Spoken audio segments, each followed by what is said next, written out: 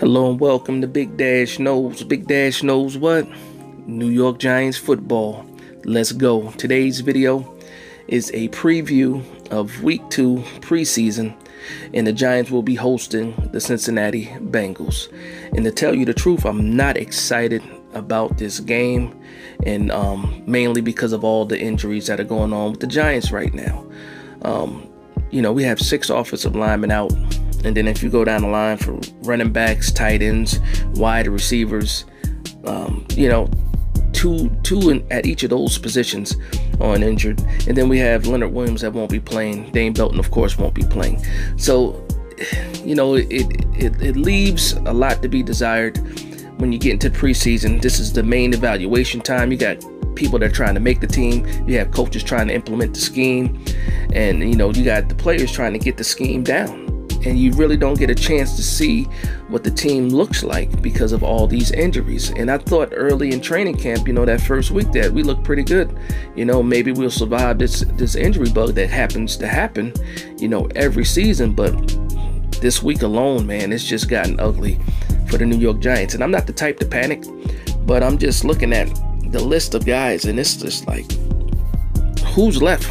Like, what do we do if these guys get injured as well? We just signed back 2 guys that we cut or waived a week ago, and we brought them back just because of the depth issues. And like I said, I'm not the type to worry, but that I can see the panic button. I'm looking at it, and we need to do something. And I don't, like I said, injuries vary. We got elbows, knees, hammies, ankles, toes, everything. So I hope that these guys can get their rest, continue to heal, get into next week, because we have that joint practice with the Jets, and I'm actually more excited about that practice than I am about this game, just due to all these injuries. But I still have keys and guys I want to spotlight or highlight going into this game, and I just want to get right down into it.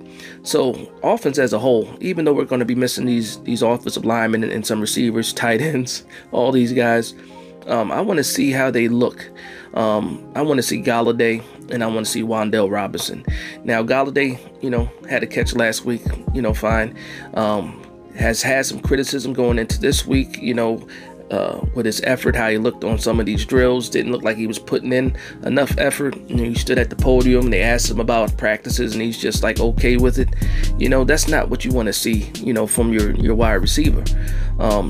But like I said, he has a chance to, win us all back if he has a good showing. Run some crisp routes, get a couple completions or some catches from Daniel Jones or Tyrod Taylor, and you're back in the good graces. Wan'Dale Robinson didn't even get a target last week. I want to see him get a target. I want to see him get a catch and make a play. You know what I mean? We got all the hype, from minicamp, OTAs, and training camp of how good Wan'Dale Robinson is looking. And we've seen the highlights, the clips and stuff like that, but we want to see it on the NFL field against another NFL team. So hopefully Wan'Dale Robinson can get some targets and some receptions and make some plays. Outside of that, I'm pretty satisfied with what I've seen from Saquon Barkley. How they use him in the running game, how they're using him in the passing game.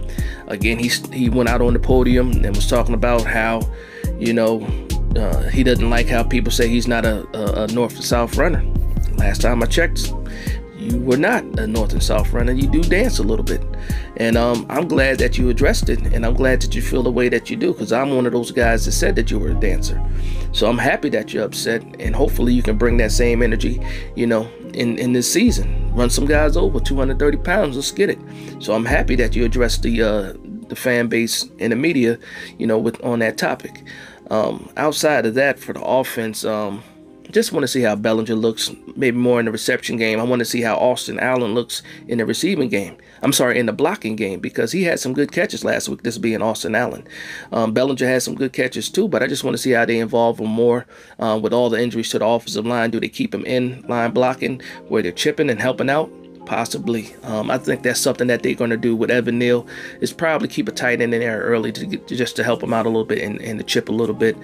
But again, that's another guy I want to see, Evan Neal. He didn't have a bad preseason game last week. A lot of people give him a lot of grief, but if you saw one of the videos that I broke down of that series, that first series, he did pretty good. He did give up the 1 sack. Well, his guy didn't actually make the sack. It was another guy that came free after Daniel Jones broke that tackle. But still, you would like to see more from your highly drafted, offensive lineman. And I think this is going to be a good test for him as well. Andrew Thomas looks solid. Maybe one and done series for him. Daniel Jones, I would like him to play more, but behind his offensive line with these injuries, you can't really keep him protected. So, you don't want to send these guys out there to get hurt, but you still want to be able to send these guys out there so you can get a look at what this offense is going to look like, the scheme, the verbiage. They need to get this stuff down going into week 1, because it's not a cakewalk in Tennessee. This whole season is not a cakewalk at all. And people are talking about games that are circling games as wins. No, we're going to be in tough games. I think it's going to be a lot of tough games, possibly low-scoring games. With our defense, I'm more confident in the defense than I am the offense, but that's because I haven't seen anything yet. But going into the defense, I want to see McKinney, because he didn't make any plays last week per se, but he didn't make any bad plays either.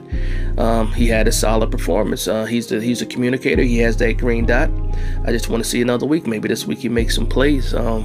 Darian Beavers showed out, and I believe that Blake Martinez is playing this week, and I don't blame Blake. If the guy that's supposed to be behind me put in a game like that, I'm getting out on that field too. Like, hey, I'm still here. So Blake Martinez will be playing this week against the Bengals.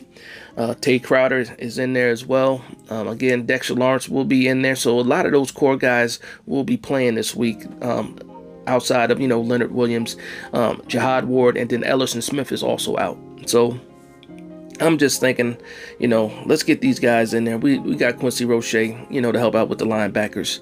And I almost forgot, Azeez Ojulari is back. Azeez Ojulari is back, and I'm so excited to see what he can do. Don't give him a ton of reps. I don't know how healed that hammy is. He's full go in practice. I want to see him play, but don't leave him out there. We need that guy ready for week 1, but we also want him to, move within the flow of the system for Wink. And Wink spoke yesterday, and he was talking about how Azeez Ojulari looked. Great feet, great hands, and one thing that he also mentioned was, like, if you have a linebacker with good hands, then you have a linebacker. So I just love all the jewels that Wink Martindale drops, and every time he's at the podium, I enjoy watching those. So it's always an instant rewatch when Wink Martindale is at the podium. But again, other than that, the UDFAs that I have targeted this week, again, is Timon Fox, Yusef Corker, Austin Allen. They just waived Chris Hinton, the defensive tackle. He was a guy that I wanted to look at some more. But DJ Davidson had a good showing last week, so I'm not as upset about that. But again, I'm not excited, but I'm also excited, if that makes sense to you guys out there. But what do you guys think? Who are some of the guys that you want to look at this week against the Bengals? What are your concerns about these injuries? Go ahead and put that in the comments below. And again, from one Giants fan to another, I want to thank you guys for vibing with me. Please like, comment, and subscribe. This is Big Dash Knows, Big Blue Nation. Let's go.